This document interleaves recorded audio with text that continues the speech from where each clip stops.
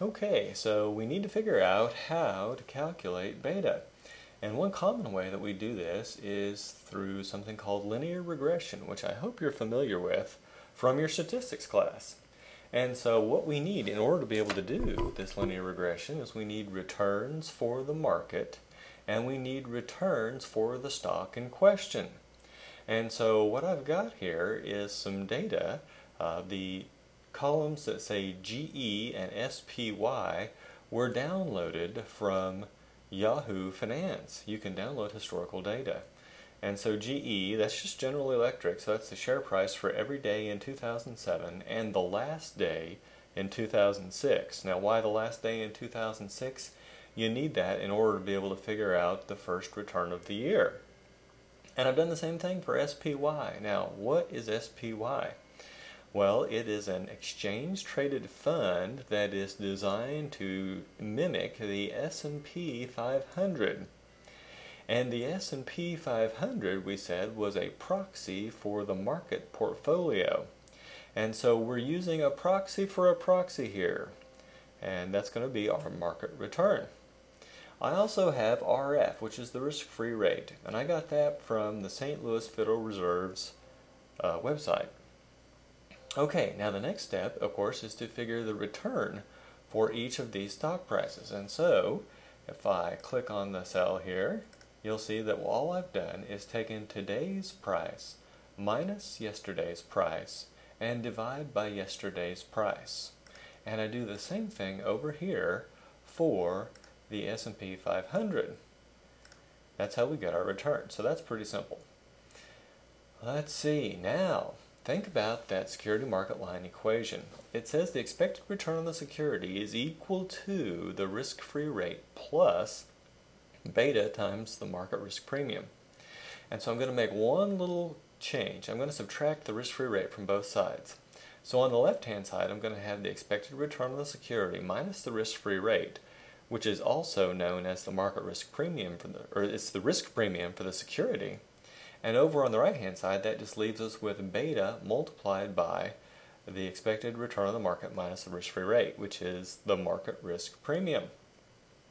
Okay, now, by doing that, we get rid of our y-intercept. Risk-free rate was our y-intercept. And so when we do this regression, the intercept should be 0 or really, really close to it. Now, linear regression, if you've ever done it by hand, is extraordinarily painful. And so we're going to go about this a different way. We're going to let Excel do the work for us. Now, Excel comes out of the box like this. If you go to the Data tab, you'll see there's nothing up here about regression or anything like that. And so what we need to do is load an add-in so that your Excel can do this. And here's how we do that. Go to File, then we go to Options, and we will go to Add-ins. Now don't be fooled, it won't work to click on stuff up here. You have to go down here where it says Manage Excel Add-ins, and I hit Go. And now you want to click Analysis Tool Pack. VBA is a programming language. I don't know what difference it makes. So I'm just going to click Analysis Tool Pack and hit OK. Now notice now that we have Data Analysis up here on our toolbar. I'm just going to go ahead and click that. And I'm going to go through here. There's all sorts of neat stuff that you can play with. Correlation, covariance. But we're going to do regression and hit OK. Now I want to put in the Y range. Remember, Y is expected return on the security minus the risk-free rate. And so all I'm going to do is select all these returns for GE. And when I'm done, it automatically puts them in there. Now I've got to click into the input X range, and I'm going to do all the returns for the S&P 500 minus the risk-free rate. So really the risk premium. And I'm going to do it to a new worksheet. That's fine. I'm going to hit OK. Now, this is a little small, so I'm going to make it bigger for you.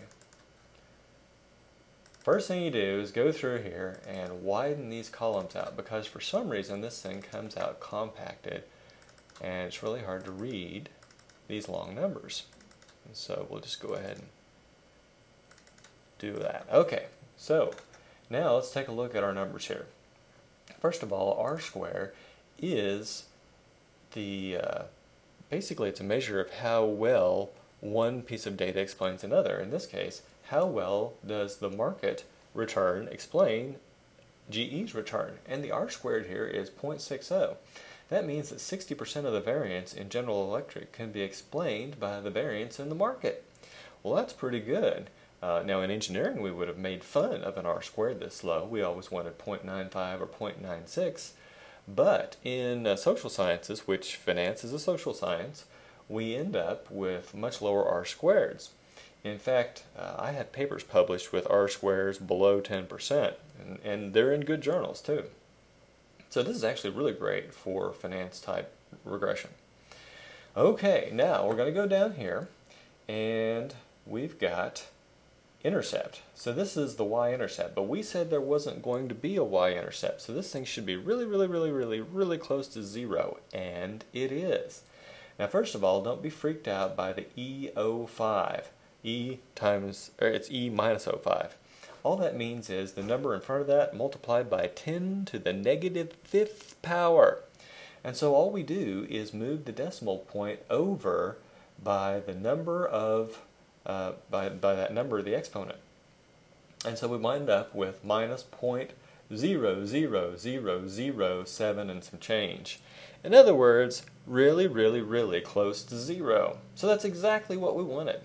And we can see over here t-stat, hopefully you remember from statistics, a t-stat that low is not significant. This thing's not significantly different from 0.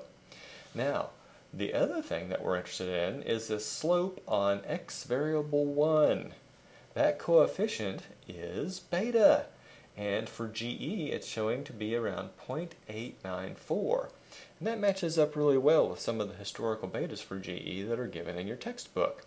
And so we've really done some good work here. It didn't take that much effort, and hopefully in the future you will know how to use Excel for linear regression.